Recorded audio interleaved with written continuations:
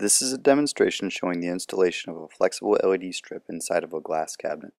The tools and products needed for this project are your power drill, step drill bit, household screwdriver, flexible LED strip, and power supply lead.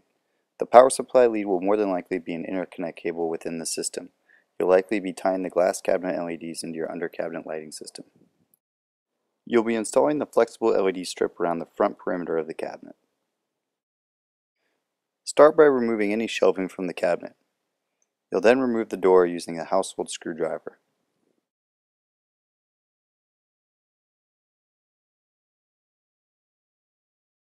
Use the step bit to drill a 3/8 inch hole where the power supply lead will enter the cabinet box. The hole will likely be at one of the front corners of the cabinet. When starting your LED installation, you need to be sure that there is at least 1.5 inches of space between the bottom of the cabinet box and where your LED run begins. Peel the adhesive from the flexible LED strip and begin to work your way around the front perimeter of the cabinet box. Stay as close to the front edge as possible. When you reach the corner, don't be scared to bend or crease the flex to make the 90-degree turn. Throughout the strip there are resistors and diodes. Be mindful that you don't crease or fold the flex over those components. Carefully work your way around the perimeter, peeling the adhesive as you go.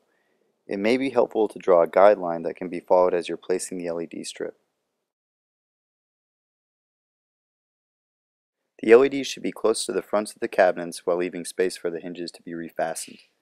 The goal is to have the LEDs hidden behind the cabinet door frame when the door is closed. Connect the power by poking the cable through the hole and plugging it into your LED connector.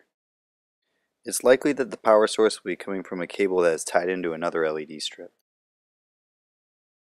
Reattach the door to the cabinet box and fasten the hinges using your standard screwdriver.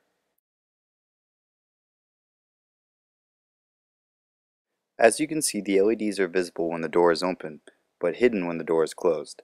The beauty of this type of installation is that the doors are closed 99% of the time.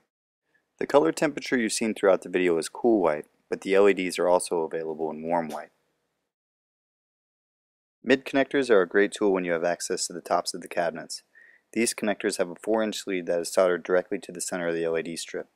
It allows you to keep all of your cables out of sight on top of the cabinets. Using your step bit, drill a 3/8 inch hole at the front top center of the cabinet box. Poke your mid connector through the hole and terminate the power on top of the cabinet. If you have any other questions about in-cabinet lighting, feel free to contact us at Inspired LED.